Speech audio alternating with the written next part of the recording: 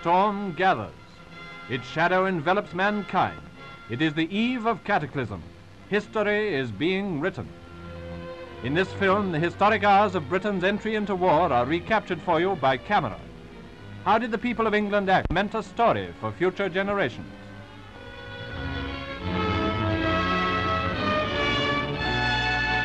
The crisis has been blowing up for a fortnight. At the Mother of Parliaments, the heart of democracy, members have been in session during their normal holiday. In Downing Street, where the Prime Minister resides, first the Polish ambassador, then the German chargé d'affaires are visitors. Opposition leaders as well as cabinet members are called into conference. Though the situation is acute, war is not absolutely inevitable, we are told. But how it is to be avoided, no one can imagine, and the preparations for civil defense go on resignedly. Such scenes as these are familiar to every country in Europe. It's a tragic thought that the menace of the air should instill the fear of death and destruction into the peoples of all nationalities, whether destined to be friend or neutral. However, Britain is prepared. Of 1938, the personnel of the defense forces have increased rapidly in the face of danger. The balloon barrage and the anti-aircraft units inspire that confidence which comes from knowledge of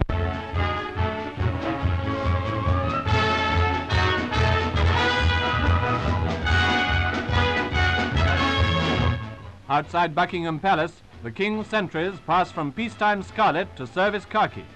The relieving guard wears steel helmets, which henceforth will replace the magnificent bearskins.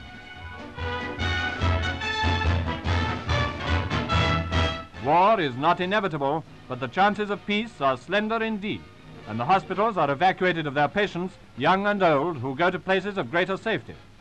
How pathetic that these innocent human beings, in the midst of their suffering, should have to endure the threat of misery to come. Evacuation looked like being a big ordeal, yet so skillfully had the schemes been planned, and so willing was the help forthcoming, that the immense emptying of Britain's cities was carried out with almost the air of routine.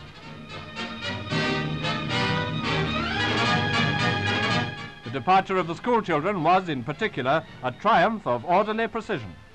From the crowded towns, children in their thousands left homes and parents behind and went away to live in the safety zones under the care of their teachers.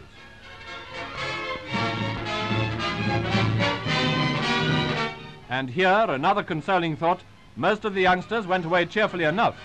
For them, fortunately, the whole procedure seemed to hold no terrors and was even regarded as a holiday.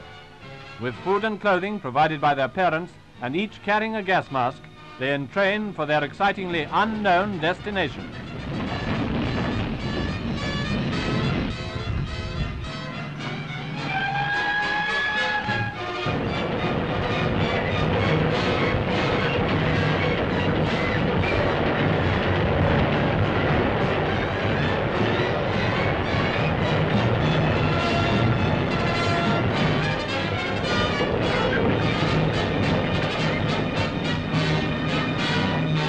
How long will they be away?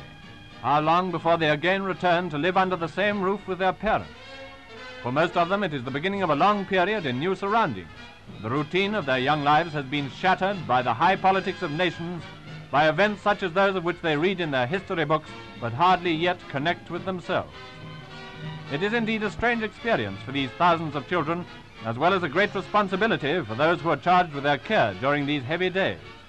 But the appeal of these homeless youngsters was one which captured the sentiments of the country districts, and the country districts cared for them with motherly solicitude. Parliament meets again as the crisis moves on to its climax. At 6 o'clock on Saturday, Mr. Chamberlain with his wife again leaves for the Houses of Parliament. It is now that Britain gives the final warning through the ambassador in Berlin. If German troops are not withdrawn from Poland, Britain goes to Poland's aid with all the resources at her command. The issue is set forth clearly. Britain will fight in the cause of her ideals.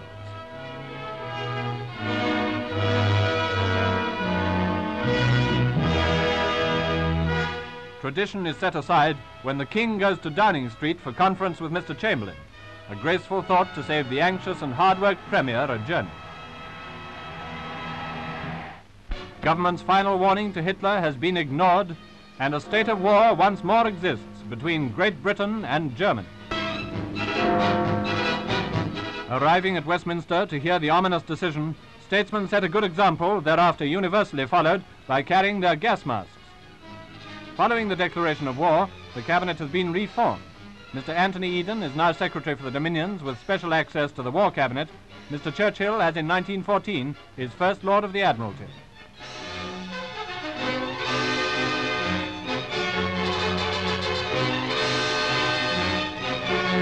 Sir John Anderson, who becomes Home Secretary, and Sir Kingsley Wood, who remains Secretary of State for Air.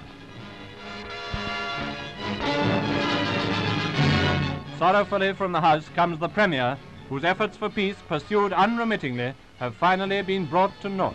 Only 25 minutes after war has been declared comes the first air raid warning.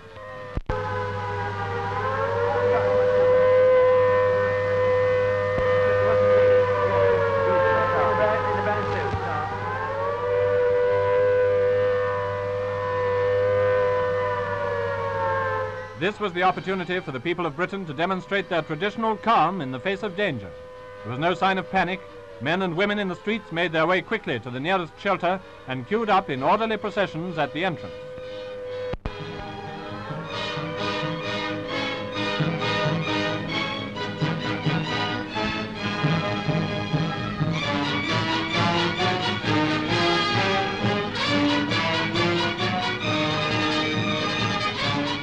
The all clear.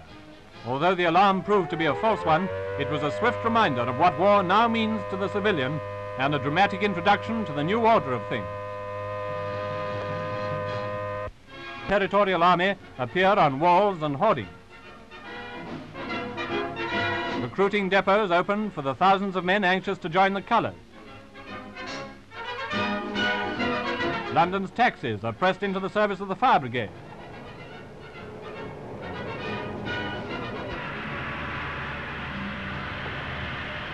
Gas masks. Mattresses are installed in government offices where civil servants overwhelmed with war work may rest. Meanwhile, here's the last picture of Herr Kott, the German chargé d'affaires, as he leaves the embassy and drives away en route for Berlin.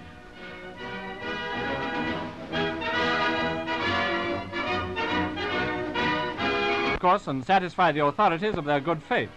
War always involves inconveniences for neutrals who are not concerned, but Britain endeavors to extend just and courteous consideration to all the aliens within her gates, including, as they do, many refugees from countries which have been overrun. But despite the changes and interruptions of normal life, the business of the country must go on, and the rush hours show very little diminution of travelling. For many of these people, it's a case of going to the office now and performing air raid precaution duty later in the day. The common musters its manhood in arms. So within a few days, the people of Britain adapted themselves to the new conditions and set about winning the war with that cheerfulness which never fails them in emergency. The scene of events shifts from London to the countryside, where Tommy Atkins is on the march.